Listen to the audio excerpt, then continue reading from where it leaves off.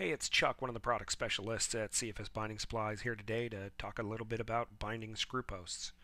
You've probably seen screw posts used to bind a variety of items like swatch or sample books, portfolios, menus, blueprint architectural plans, photo print books, scrapbooks, thesis papers. The list seems to go on and on. They're even used by leather crafters to create saddles, holsters, keychains, and more.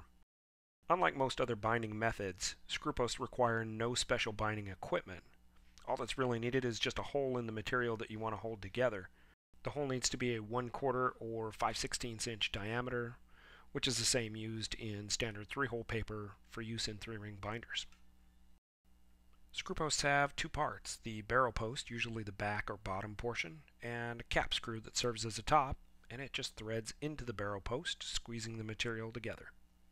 Capacities range from 1/8 of an inch all the way up to 4 inches, making them a considerable choice for thicker documents, since most binding methods only handle up to about 3 inches max.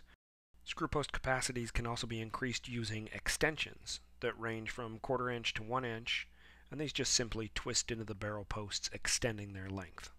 Now let's take a look at the anatomy of a screw post. The barrel post shafts are 3/16 of an inch in diameter. The top and bottom cap heads measure 7/16 of an inch in diameter and are just 1/16 of an inch thick, and they all use a standard 832 thread pattern.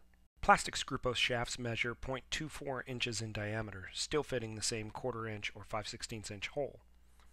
Their caps measure 3/8 inch in diameter and are 1/8 inch thick, making them slightly bulkier than the aluminum versions.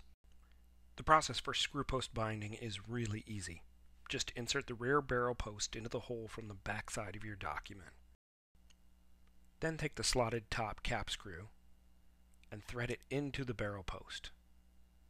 Twist in by hand and repeat for all remaining holes. Then finish with a standard flat blade screwdriver. So that's pretty much all there is to using screw posts.